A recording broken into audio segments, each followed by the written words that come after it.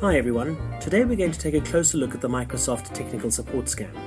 This is a common scam whereby you receive a call from a technician supposedly from the Microsoft Technical Support Center. The calls usually come from the Far or Middle East, and most of the people I have interviewed that have been caught in the scam claim that the caller very often has a fairly strong Indian accent. At any rate, the caller claims that their very sophisticated system has detected a number of error messages received from your computer, and they are making a courtesy call to help you solve the problem. This often creates a knee-jerk reaction in some people, especially those more vulnerable and possibly less tech-savvy folk, and it is they that will often accept assistance. The caller, generally in a fairly professional and patient manner, will give you instructions which will allow you to see your event viewer. This is within your control panel under Systems and Security. Now if you move down to View Event Logs, it opens up another window, the Windows Logs and System. And here you'll invariably find a long list of various error messages, sometimes even warning messages.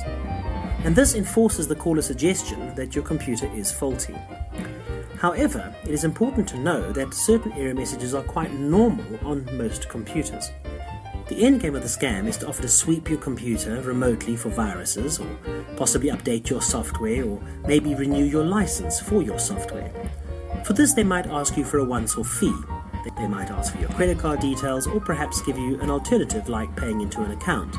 Sometimes they get you to allow them to access your computer via a desktop sharing program such as TeamViewer. They use this to install spy programs to monitor your computer remotely, which could eventually lead to the hacking of your emails, business accounts, or perhaps even obtain your banking information. Essentially, you need to know that Microsoft or any other large software provider will never make an unsolicited call about upgrades or updates and security. If you do get a call like this, generally the best policy is to just hang up. And don't stress about where they got your details from. Cybercriminals use publicly available telephone directories. This is how they know your name, and they usually guess what operating system you are using. One further warning. An advanced version of the scam is to get a follow-up call after you have successfully thwarted your scam caller. The new technician, claiming to be from a cybersecurity company, correctly identifies that you have received a scam call earlier and offers to check your computer to make sure it hasn't been compromised. And this is also a scam. If you do receive a telephone call like this, you can report it to Microsoft. They do collect this information and hopefully will use it to be able to target and track where these criminals are. If you have been a victim of the Microsoft phone scam, the first thing you need to do is make sure the cyber criminals cannot access your computer anymore. The best way to do this is to switch off your internet.